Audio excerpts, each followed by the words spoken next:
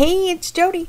I have a new process video for Simple Stories Saturday, and today I'm using this super cute simple vintage lakeside, and I am also using a cut file called Mushrooms from Confessions of a Paper Addict.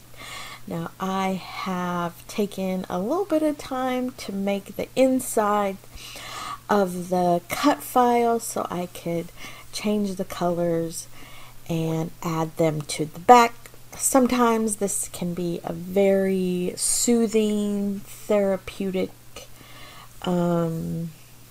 task, and sometimes I just forget how to do it. And this was one of those times. I don't know what I was thinking, but I think I did some of it a little too small, but I made it work. Thank goodness for lots of glue.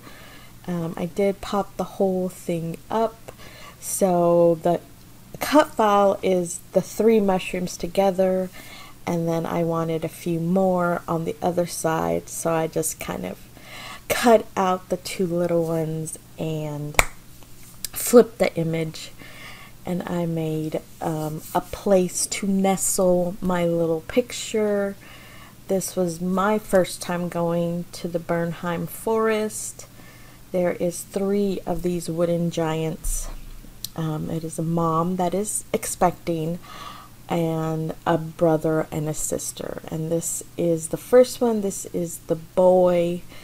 The brother, oh, don't tell me, Issa, oh shoot, I don't have it with me, but it's really sweet.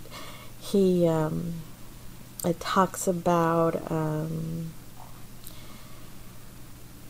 kind of just gives you information about him, and that he's looking in the reflection. Oh, that's what he enjoys doing, is looking in the reflection.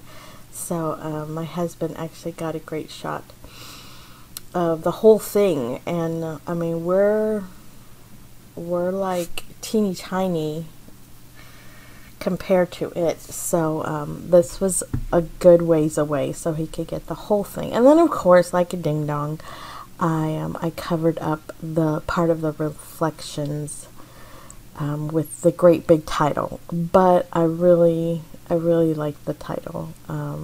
I didn't get much else besides the little,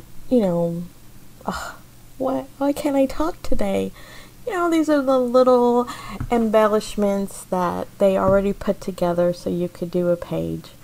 So I think I just have that and some paper from this. It was on clearance at a Scrappin' in the City this past winter. I don't remember. It's been a while. I know it's not a brand new line, so I thought I'd use that up. And you see I covered his little head, but I still think it turned out nice. I mean, you get the idea.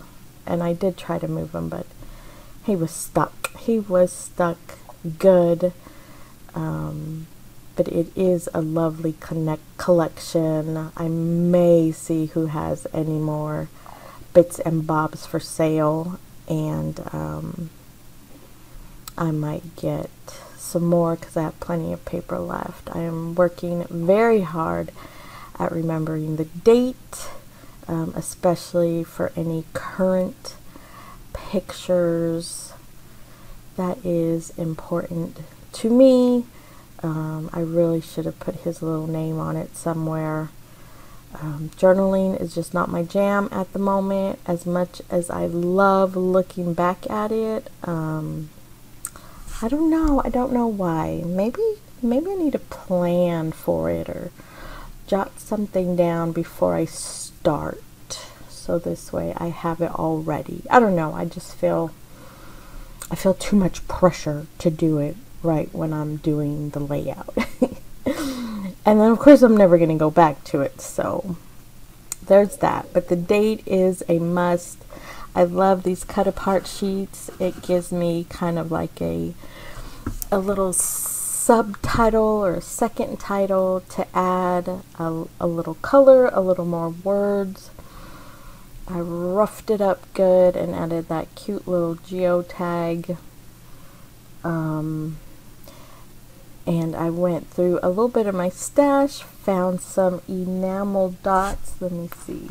Or maybe I didn't. No, yes, I found some enamel hearts, actually. I want to say they might be from Bella Boulevard, but I could be wrong. But yeah, it takes me a minute. I'm definitely digging in my stash there. There's some, yeah, they look like Bella Boulevard. I'm not sure. Anyway, just a few more splashes of color. And then to tie it all together, I add some splatters of white. And this one called for a little mix of large and small. I just feel I wanted it to get a little dirty because, you know, it is nature. There they go. It's so much fun. It's just paint and paper. It's just paint and paper. Thank you so much for watching. Please hop along. I hope you found some inspiration. We will see you next month with some more Simple Stories goodies. Thanks a lot. Bye-bye.